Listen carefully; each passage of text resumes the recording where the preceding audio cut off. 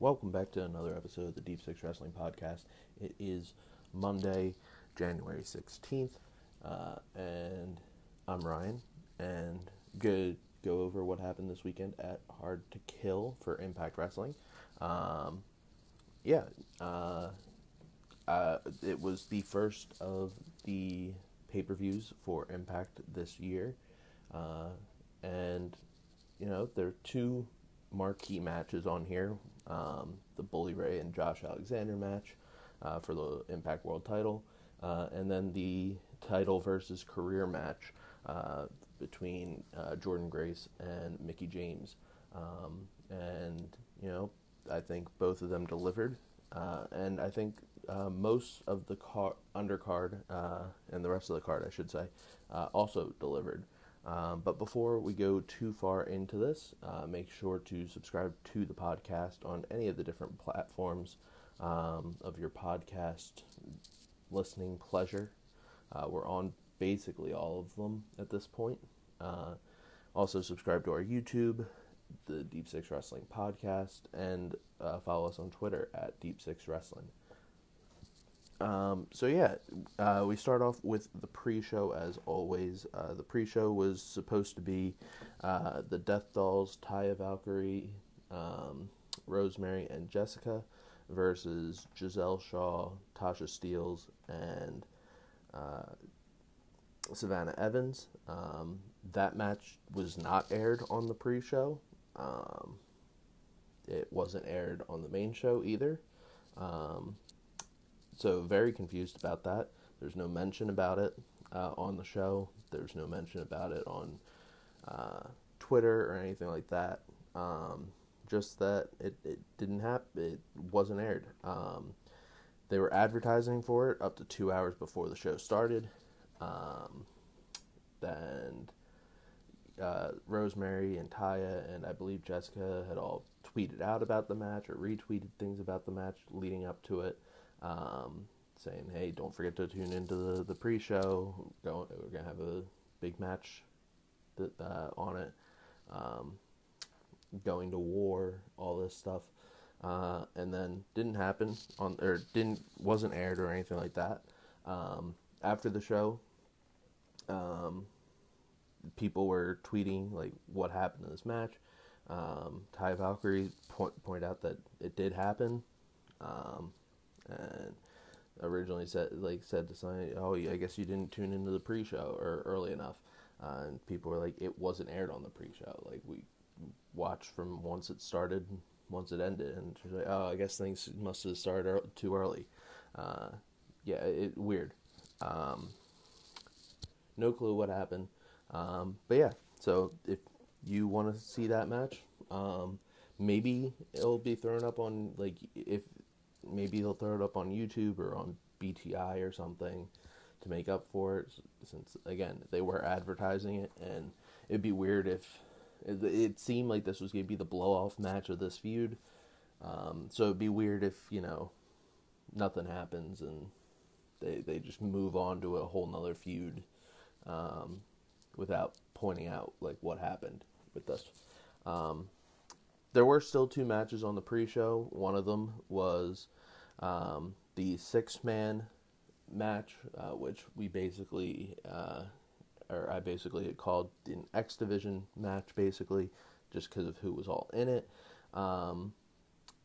There's a change to this match as well. Originally, it was supposed to be Action Mike Jackson, Speedball Mike Bailey, Kushida, Angels, Bhupinder, and drawing a blank on and Yuya Uemura. Bhupinder was not in this match. Instead, Delirious replaced him. No mention on why the change for this either. But, you know, card subject to change and all that. Honestly, I think this change kind of was for the better. Not saying that, you know, Bhupinder's not a good wrestler or anything. I thoroughly enjoy him. But it added a different element to this match, since Delirious and Yuya had been teaming and working together of late in Impact.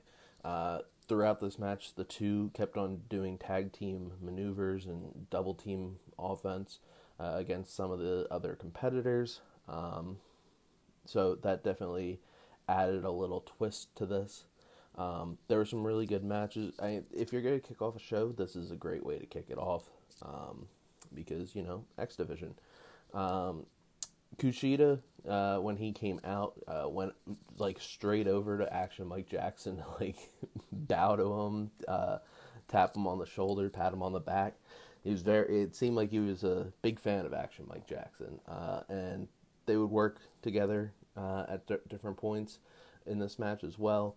One of the big points of this match, Mike Bailey started to do his kicks, the high kicks, high rapid kicks, to I believe Delirious at this point. That was pretty early on. Action Mike Jackson, while this is going on, is walking the ropes old school style with Alan Angels, and Angels, since the design is all one name characters at this point, goes almost all the way around the entire ring while there's stuff still going on inside the ring. So that was cool. Another part in this match, I think a little bit earlier, if I remember, Mike Bailey and Action Mike Jackson were going at it. Action Mike Jackson kind of Irish whips Speedball into the corner. Speedball jumps over the ropes onto the ring post and does a moonsault onto the rest of the competitors who were on the ground. And I thought that looked good.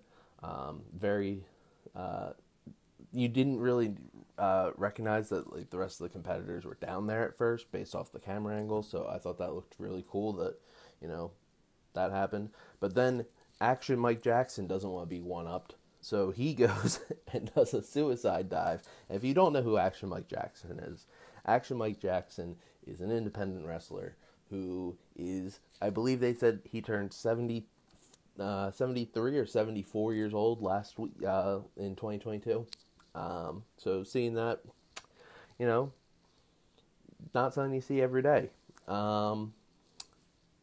It's also weird seeing, a much older man who, he's not as fast paced as Speedball or Delirious or Yuya or Kushida, but he's holding his own with these guys, and that's pretty impressive, especially for somebody who, he's not a big name. He's an indie guy. Doesn't really, to my knowledge, he doesn't wrestle in a lot of big promotions. I think he's done GCW before, and then he does Impact.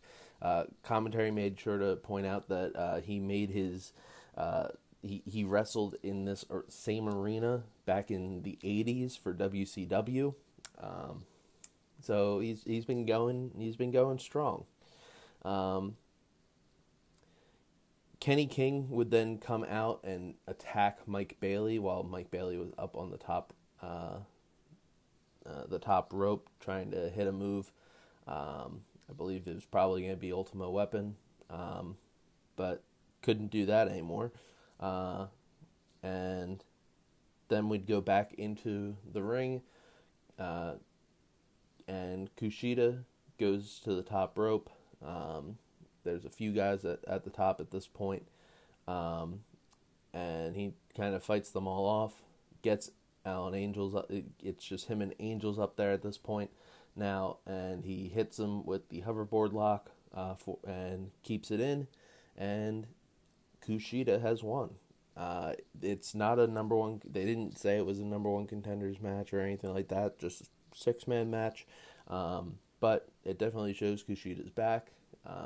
It'll be interesting to see where he goes from here, how long he's going to be around. We know that he's going to be in the U.S. at least through March, or maybe he goes back to Japan and then comes back in March because he's got indie dates lined up. for March.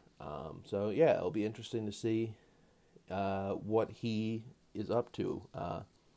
We also got the announcement later on in the night, if you're watching AEW or on Twitter on AEW, that KUSHIDA is challenging Darby Allin for the TNT title. So he's making sure to go as many places as possible right now while he's in America. So cool. The other match that we got on the pre-show was a match that they were advertising, again, up to a few hours before the show. That was going to be on the main show. It was Black Taurus versus Trey Miguel for the X Division title. Crazy Steve starts off this match with his weirdo promos that he does for Black Taurus before Black Taurus comes out.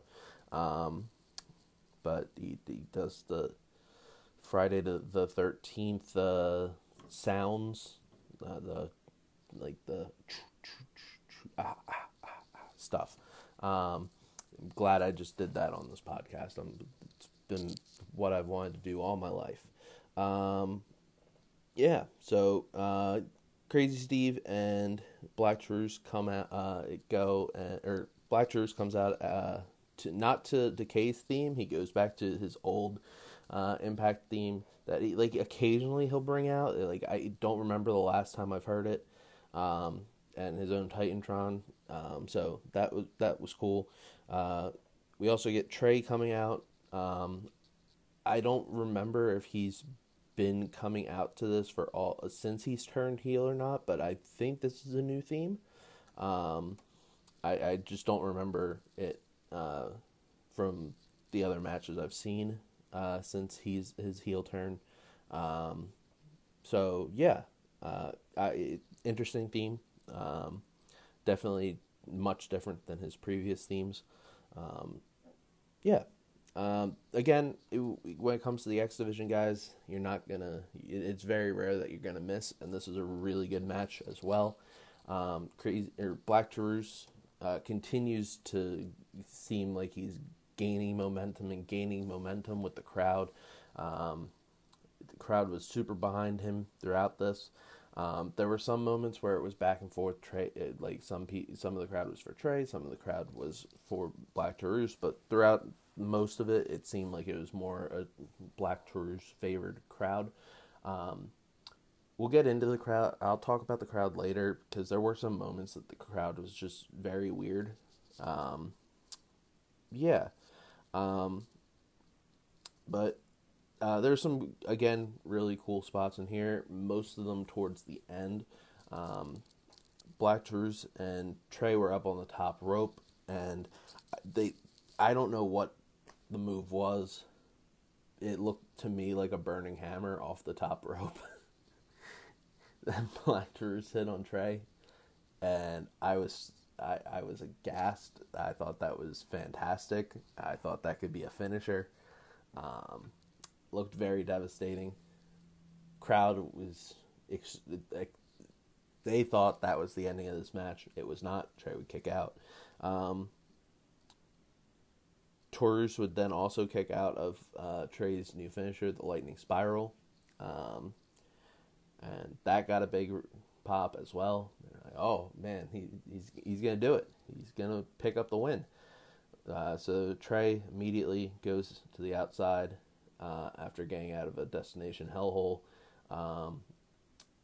and having Taurus down. He goes, grabs this can of paint, comes inside the ring, just shaking it in full view of the ref so that the ref will take the can of paint from him. And instead of just throwing the can of paint to the outside or rolling it out of the ring or even putting it in your pocket, the ref just disappears to, I guess, give it to the commentator or the announce table or the ring announcer table, because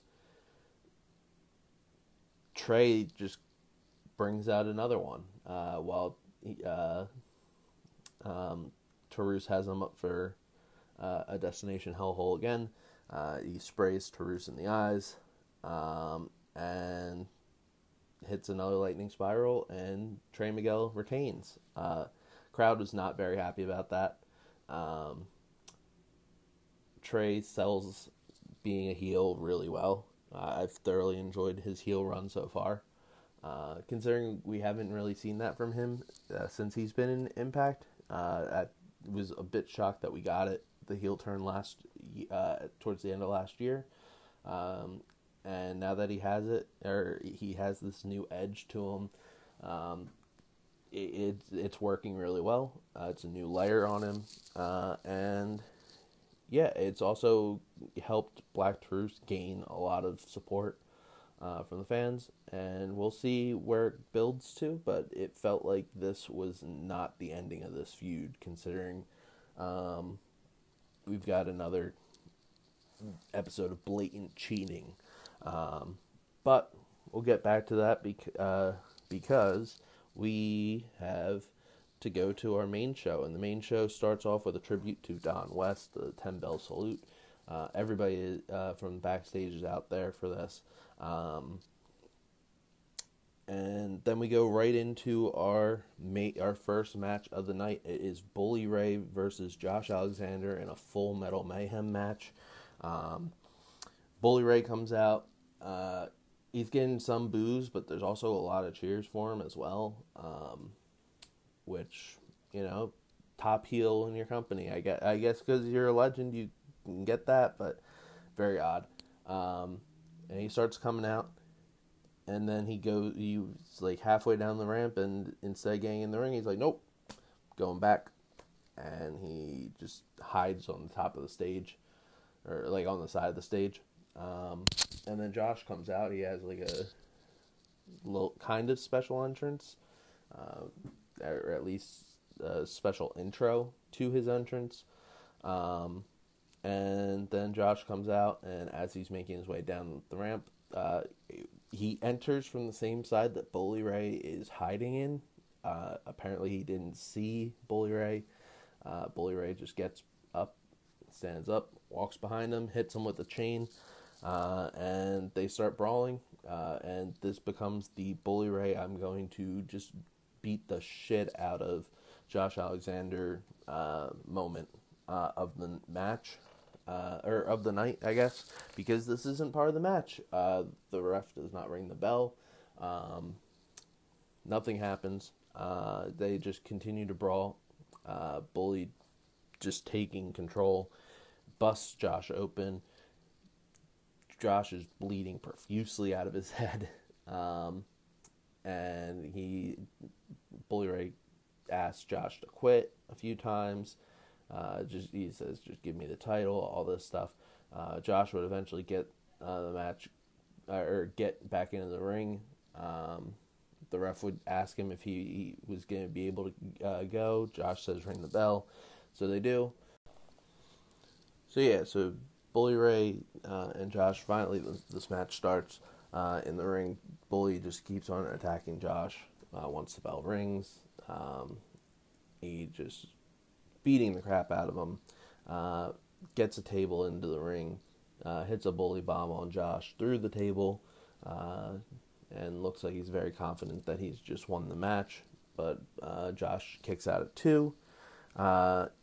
Bully would continue to beat down Josh, but Josh would finally start coming back. He would bring in chairs, start beating the crap out of Bully some more.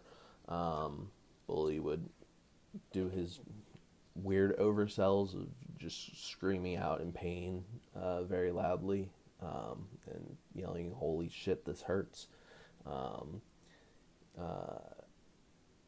Josh would bring in some thumbtacks, throw them all on the ground, or in the middle of the mat, and look like he's going to take control, looks like he's going to win, lowers the straps of the singlet, and out come the good hands. Jason Hotch and John Schuyler, Bully's partners in crime. They beat up on Josh.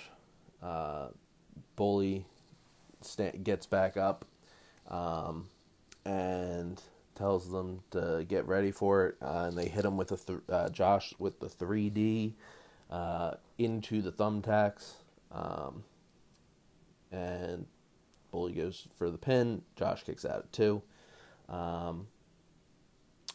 good hands then tie Josh up with zip ties, and Bully threatens to attack him with a garbage can, but he keeps on looking off into the distance, and they don't say why. It's just very weird. Like he's waiting for something to happen, and then all of a sudden the camera pans to where he's looking, and Josh Alexander's wife is rushing down to the ring from the crowd, fighting off security guards. She gets in the ring, gets on her knees, and pleads for Bully to not do this, and to just fight him, to just finish the match normally. Don't try to kill Josh in front of everybody. Bully says, I need more. I need you to beg. I want you to cry. I want to see real tears. And so she seems like she's crying. She seems like she's this is real to her. And Bully Ray's like, this isn't enough. I want the wedding ring. Give me your wedding ring. And she's like, no, I can't do that. And he's like, give it to me or else. And she says, no, I can't. And he's like, okay, well, you die then. He gets the trash can. Looks like he's going to whale her on the head with the trash can. She low blows Bully, to which he, again, oversells to shit. And Josh is able to... she gets Josh out of the zip ties, grabs... or she also hits a sliced bread on Bully into the thumbtacks, and then grabs a chair for her, gets a chair for Josh. She throws the chair at Bully, and Josh hits the chair into his face. They would then put Bully Ray onto a table, and there was this big ass ladder that Josh teased he was going to go through, or he was going to jump off of earlier on in the match, but Bully flipped him off of it onto the ropes. Josh now is back onto the top of the ladder, and he jumps off the top onto Bully and the table. This is probably the most high-flying thing we've ever seen Josh do. The crowd audibly gasps about this, as all for him. And Bully kicks out too. But it wouldn't last much longer, as Josh would transition right into the ankle lock, and Bully would tap out. And yeah, this is not how I expected this match to go. I thought there'd be some interference and stuff like that, but I did not think that we were getting Josh to retain here. And because of this, I have no idea who's going to be the one to knock him off. It seems like there's somebody lying in wait and wants him, but I don't know, based off of the path that Impact is going, and has events planned for the rest of the winter and into the spring, if that's going to happen sooner, or if they're going to wait on this and Josh is just going to have this incredible run leading up to, or coming out through the year. Overall, I thought this was a surprisingly good match. It was definitely different from most Josh Alexander matches, but in a good way. I thought that he meshed really well here with this different type of match, and the fact that he beat Bully Ray, it's another notch in his cap, taking down, the Impact legend of sorts. And it'll be interesting, like I said, and it'll be interesting to see what happens with him next. It'll also be interesting to see if Bully sticks around, and what's next for him. After this, we go to our tag title match. But before we can get into the match, Mickie James is backstage with Tara and Raven talking about her career. Tara is very, supportive of Mickie. You know, you're Mickie James. You're gonna win this. Your career's not ending yet. Raven comes in. He's just like, hey, I heard it was gonna be your last match tonight. It could be your last match tonight. So, you know, I brought you into the company at the beginning. So, you know, I guess I should be here for the end. I hope you don't lose. I don't think you're gonna lose, but you could lose. And so I want to be here for it. Yeah. Good old Raven. So yeah, tag title match. It is the four-way elimination match between Heath and Rhino, the major players, Ace and Bay, and the Motor City Machine Guns. This was. I don't know how to say this in a way that doesn't make it sound like I didn't like this match, but considering who was in this match, parts of it were really good, parts of it were really just meh. And I understood the story was to try to, you know, the Mercy Machine Guns kind of didn't want to get involved until the end. But, you know, it's a four-way elimination match. You could tag in the other teams. Teams just seem to not want to tag in the Mercy Machine Guns, but wanted to tag everybody else in, which was weird. Heath and Rhino end up getting eliminated first by the major players. The major players would then fight with Bullet Club for a while before Ace and Bay would hit the Art of Finesse and the Fold to pin the major players and eliminate them. And so it was down to Ace and Bay and Mercy Machine Guns, and it looked like Ace and Bay were going to win again. They had it lined up for the Fold and the Art of Finesse again, but the major players come back into the ring and beat them up, and then try to beat up Mercy Machine Guns, but Mercy Machine Guns kind of fight them off. And in all this confusion, they end up hitting the dirt bomb on Chris Bay to pick up the win. I thought this was very weird that, you know, the major players seem like their biggest issue is with the Mercy Machine Guns, but then they kind of helped the Mercy Machine Guns retain by attacking the people that would have beaten them for the titles.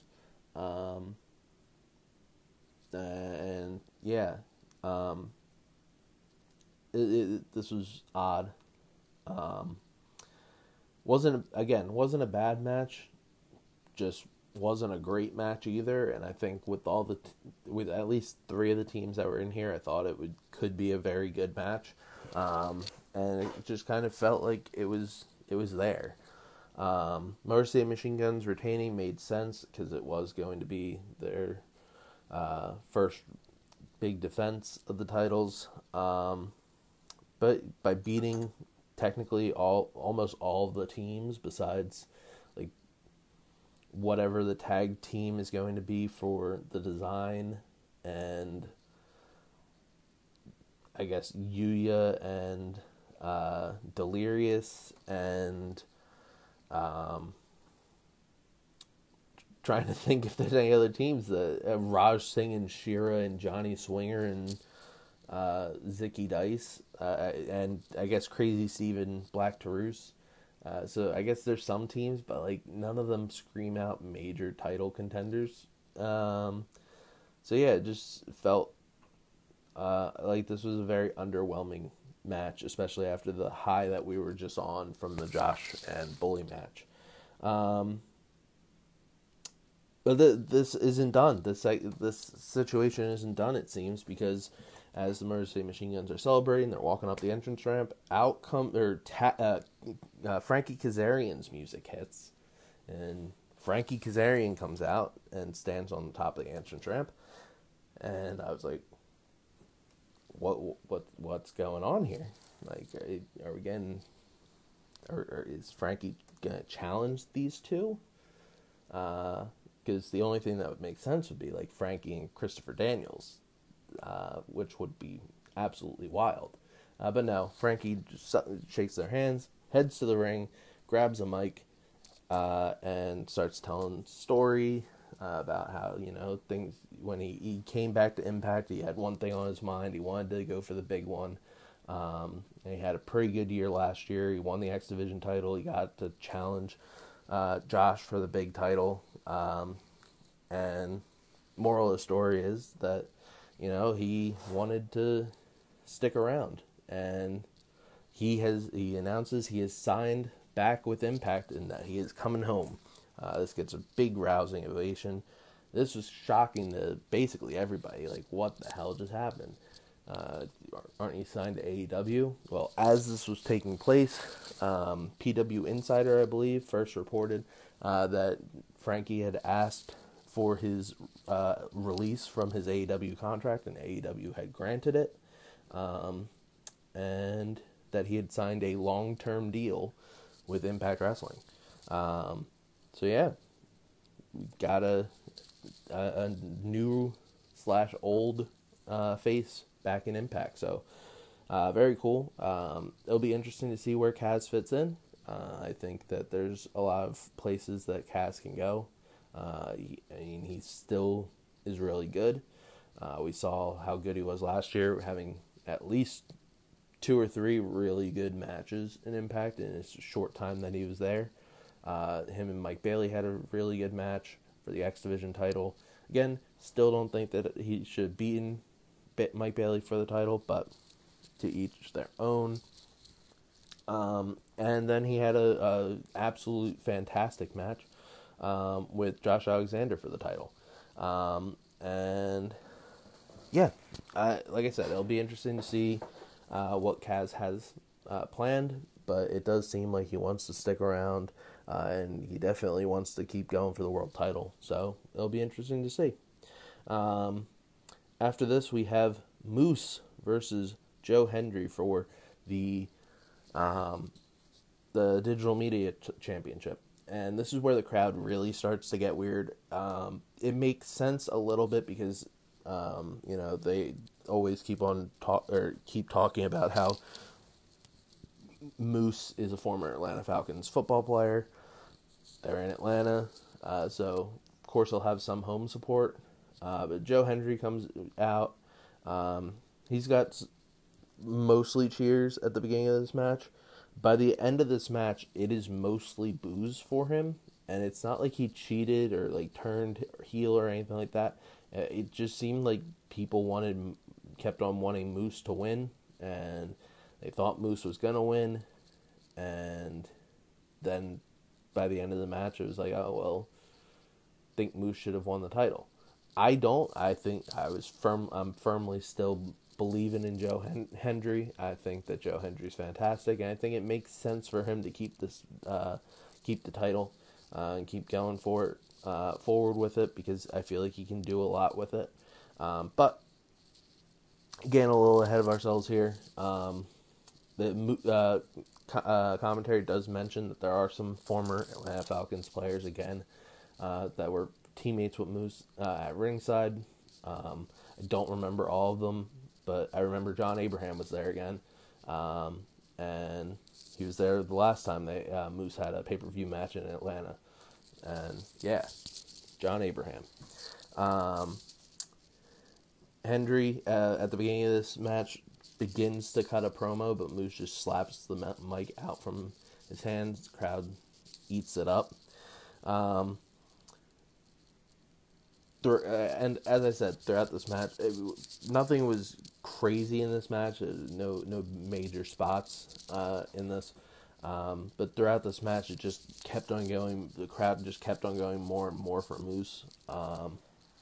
Moose would then go out to ringside. He would go to the ring announce table. He would grab the Digital Media Championship and bring it into the ring.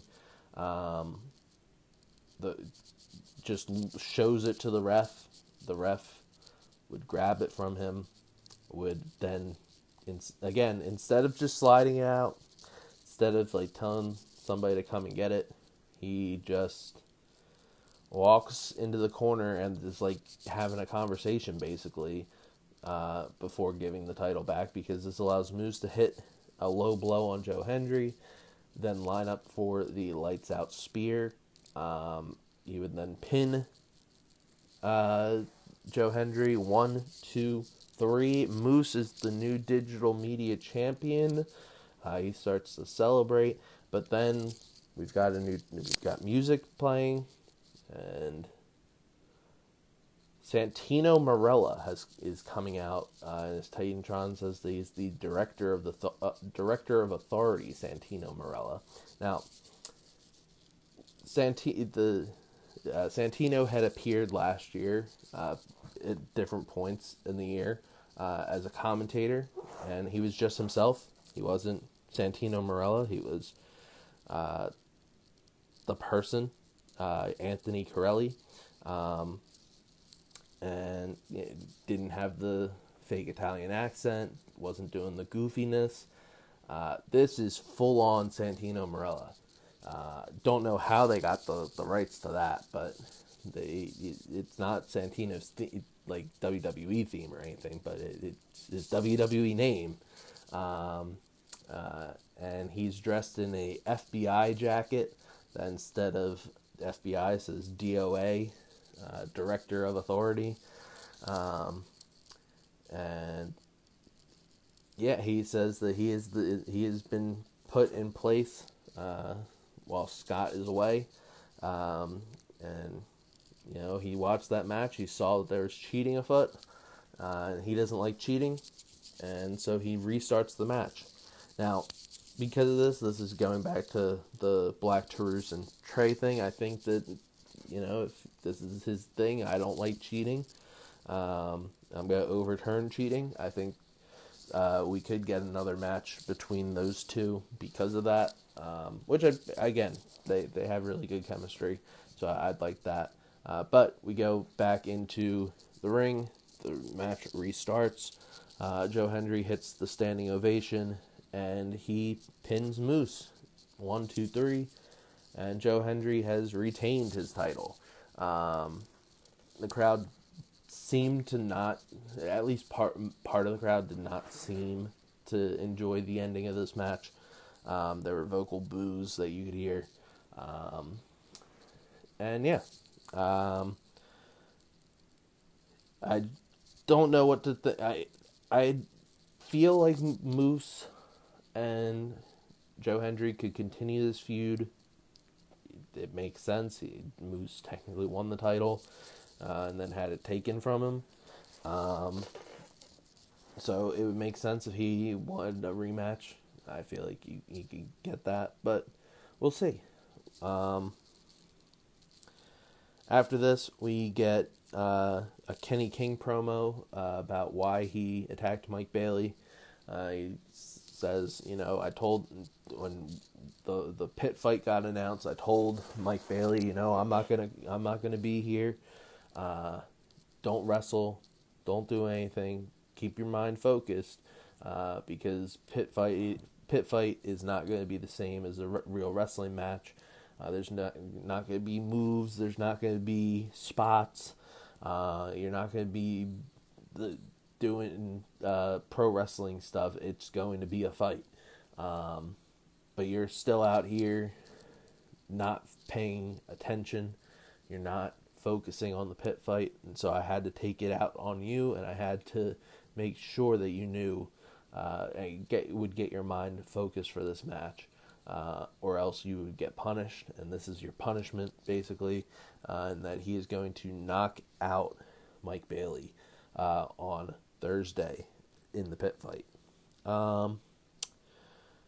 After this, we have our number one contenders match for the Knockouts title between Taylor Wilde, Masha Slamovich, Deonna Purrazzo, and Killer Kelly. As everybody comes out, the crowd is easily mostly behind Taylor Wilde. In our predictions for this match in Deep Six, nobody chose Masha Slamovich. And it felt like Masha was like the main focus of this match, but it was mainly because her and Killer Kelly just kept on trying to get at each other. And the crowd ate that up every time that they were locking horns. Killer Kelly was in Friday the 13th inspired gear. So that was cool. Or no, she was in Nightmare on Elm Street gear. Yeah, it was a Freddy Krueger inspired gear. Yeah, had to rethink that for a second. Anyway, some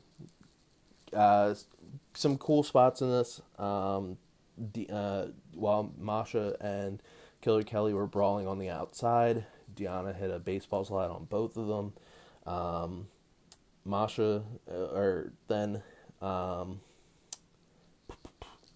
Taylor Wilde would come over to try to brawl and try to keep the fight going on over there.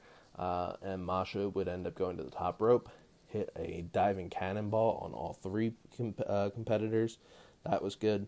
There was some dueling submissions throughout this match.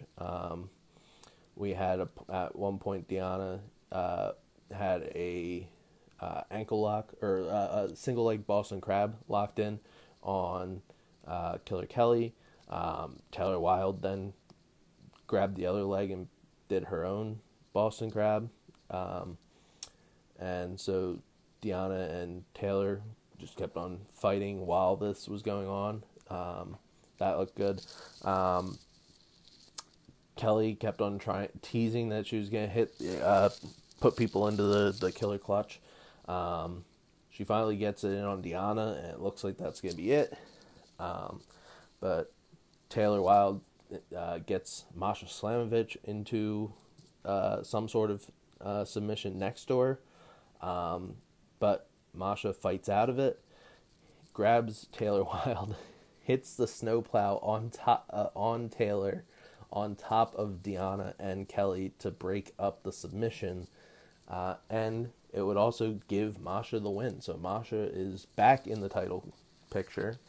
She is the number one contender, and I think this is a very interesting idea. I don't know how great of an idea it is to have Masha go right for the title again after having a pretty lengthy feud to end the year last year with for the title and her losing twice.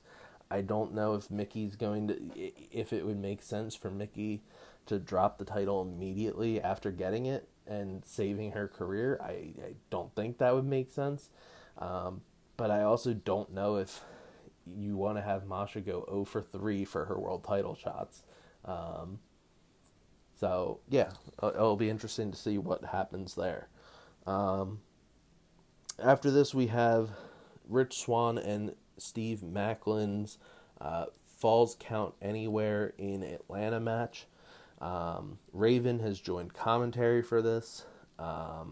And we start off backstage in what looks like a parking garage with some of the worst audio issues that I can remember in Impact in quite some time. Gia Miller's going to interview Rich Swann, but Steve Maclin attacks. There's no audio from that side, so we don't know what was being talked about there.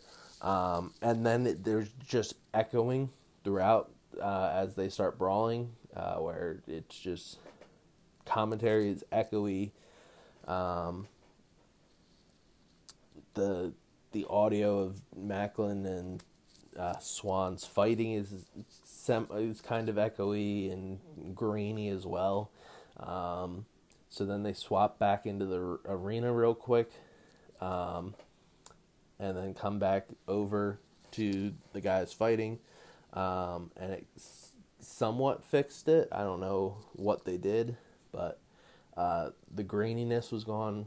The echoing for commentary was there for a little bit more, but there wasn't any echoing, that like audio echoing for the competitors, which is good. Some there were some unique spots here, again, since they were fighting in a parking garage, basically. We had Maclin throw a sandbag at Rich Swann's head. They end up brawling all the way to the outside of the arena and this garage, with Rich Swann hitting a cutter onto the sidewalk. Raven, at this point, while they're out on the streets of Atlanta, says that he hopes a car hits one of them or both of them. Swann and Maclin would then start brawling back into the parking garage, and as a car would try to come up and exit the parking garage, they would yell at the car, both of them, before Maclin would hit Swann into said car very lightly. Then would throw Rich Swann into some barricades and kind of spear him through them. There's also the top of a table that was just being used as a weapon by Maclin at the beginning of this match. Swann would then get a shovel and start using it on Maclin as they brawled back into the arena. They get into the arena on the ramp. Maclin would throw Swann into the ramp because the ramp was elevated. Some of the AEW ramps are, and some of the ramps for Impact are when they're in smaller venues like this, where the ramp kind of connects to the directly to the stage. Swann would go and hit a pretty nice dive onto Maclin from the stage as well. This brawl would continue. Maclin would hit a running Liger bomb on the outside. I don't think they ever got into the ring on this match. Made sense. They fully went with the falls count anywhere idea. And Maclin would end up, they'd brawl into the crowd some more, and then it's very hard to describe this, so I'm going to try my best, but based off of the arena that they were in, there were, to get into, like, the main part of the arena, I guess, there are stairs coming up from underneath, but because of that, and I guess because of, they want to protect people, they had a gate in front of this, and then so they opened the gate so that they could brawl down these steps, but on top of the steps there was also a ramp, so people didn't have to, I guess, kind of like feel where the steps would be, because it was kind of dark in that area. And Maclin hits his KIA finisher on Rich Swann on the ramp, and pins him 1, 2, 3, and Maclin has won, and he celebrates by calling out Josh Alexander, saying he's got his eyes on him. He wants next. After this, we had Jonathan Gresham versus Eddie Edwards. This was a pretty good. This was my words are trying to fool me here, but yeah, this was a really good match as well. Very technically sound, I should say, as expected in a Jonathan Gresham match. Commentary talks about how Gresham hasn't lost in Atlanta in years, and he hasn't been pinned in Impact. Well, that changed because Eddie Edwards would end up beating Jonathan Gresham a bit surprisingly. And as Eddie Edwards goes to celebrate, the lights go off. You got the lightning, the thunder strikes again. And then they come back on, and PCO is in the ring, and his face is covered in sand, and he is spitting the sand everywhere because he apparently filled his mouth with it before he got into the ring. This is, again, the last time we had seen PCO was back when Honor No More kind of exploded and ended last year in Vegas, and they buried PCO in the desert. So that's why he has this sand, apparently. He is risen, and he is still covered in the sand. And this man is just spitting with every breath that this man is taking. There's just sand going everywhere. This is ridiculous looking, but I'm all for it. I'm glad PCO's back. Crowd popped heavily for this. And yeah, I guess the PCO and Eddie feud can continue. Commentary, or we would then get an ad for Rebellion, and Rebellion has been announced for Ontario, or not Ontario, Toronto, Canada, which I think is in Ontario. I think, pretty sure. So yeah, we have back-to-back live events for Impact that will be in Canada, with, I believe, Sacrifice being in March in Windsor, Canada, and then in April we will be having Rebellion in Canada. So yeah, interesting stuff, and that's why I said I don't see Josh losing the title anytime soon, just because I think they're going to want to have the Canadian face of the company still as champion going into those events. Maybe he loses at Rebellion and you get like a big heel heat on whoever beats him, but I don't think he's going to lose on, an Impact Plus show like Sacrifice or No Surrender in February, I believe, is the next one. And again, I think it'd be very difficult, or to me, I don't think that Josh is going to lose at Rebellion now that it's in Canada. So yeah, this is going to be an extremely long reign. He's already the longest reigning Impact World Champ of all time, including TNA's championship, I believe. So yeah, it'll be interesting to see what happens with Josh, who is the one to dethrone him. But this would take us to our main event, is Mickie James versus Jordynne Grace for the Knockouts World title. If Mickie loses, she has to retire. Mickie has a special entrance that is has the I'm sorry if I mispronounce it, the Mattaponi Drum and Dancers, a Native American tribe, I guess, who she's all in her native garb as well. They dance around her, they drum around her, and then it transitions into her normal theme. I thought this was pretty cool.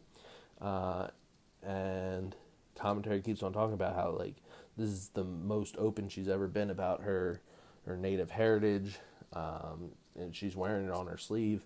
Her whole family's here, and so it pans to her family. Her parents are there. Her son is there. You know who's not there? Nick Aldis. Nick Aldis wasn't there with them. That's fucked up. Yeah. I just wanted to throw out some random Nick Aldis shade. Jordynne comes out. Crowd pretty behind Jordynne as well. But everybody's mainly behind Mickie. Throughout this match, anytime Mickie was in control, crowd was super behind her. Anytime that Jordynne was taking control, they were acceptive of it. They liked it because it was a good match. But they didn't want Mickie's career to end. Mickie would hit the Mick DDT at one point. Jordynne would kick out. The crowd was like, "Oh, it's gonna end, isn't it?" Jordynne looked at one point like she had was going to make Mickie pass out, but Mickie would fight out of it. And Mickie would end up picking up the win with the Mick DDT again, and would win. And crowd went wild. Mickie's family would come into the ring with her. Tara and Raven would come into the ring with her to celebrate a little bit. And yeah, Mickie's career is not done. She's the champ, and it'll be seen what happens next. Overall, I thought this was a pretty good show. There were some moments that I was like, eh.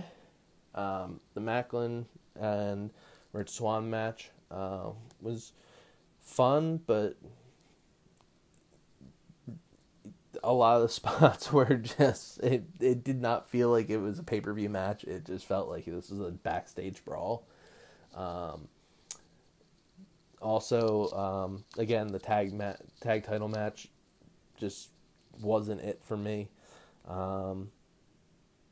I think that other than that, everything felt pretty good, and it'll be interesting to see where we go from here. So yeah, thank you guys for listening. I guess I should say, for our predictions for Deep Six, if you follow along with us, I am the new champ. I've beaten Joey, based off of a tiebreaker. The tiebreaker was how long we thought Josh versus Bully was going to last. It went, I believe, 17 minutes almost exactly. Joey had predicted it would be a 10-minute match. I thought it was going to be a 23-minute, 23-second match. So I was closer. I win. Yeah. So yeah. Thank you guys for listening again. And we will be back with another episode of the Impact Power Hour, most likely, this week. And possibly Pat will have another AEW review. So yeah, thank you guys, and talk to you next time.